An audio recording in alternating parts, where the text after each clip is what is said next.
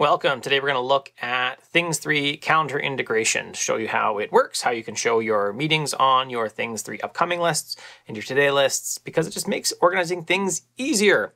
If you like this video, you could support the channel, become a member, curtismchale.ca/membership, and then you can take this course on Things 3. Or if you'd just rather take it on SkillShare, you can find a link to the course on SkillShare below. Have an awesome day. Welcome. In this lesson, we're going to look at the calendar integration for Things 3.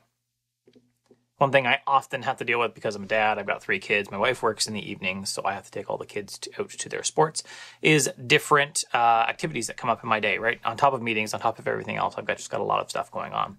That's one place where the Things 3 calendar integration can really help me. So if you don't have a calendar integration turned on, you'll often see a dialog here telling you can turn it on. So if I hit no thanks, it'll disappear and I won't see it again.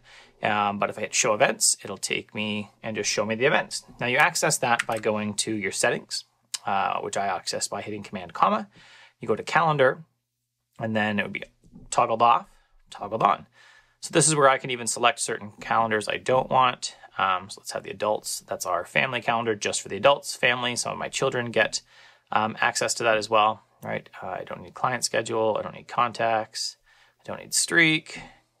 I need my wife's calendar. I don't need those contacts. I don't need multiple. I do need that one. So now I have a list of things that are upcoming for me, right? I can see tomorrow I have, or nope. So this is just kind of a blocker for my own calendaring system. It kind of overlaps with the meeting, so I don't have extra calendars or extra meetings come in from Calendly. I have a release all day, and my wife works at 15:30, 3:30, and just gives me the idea of what's going on.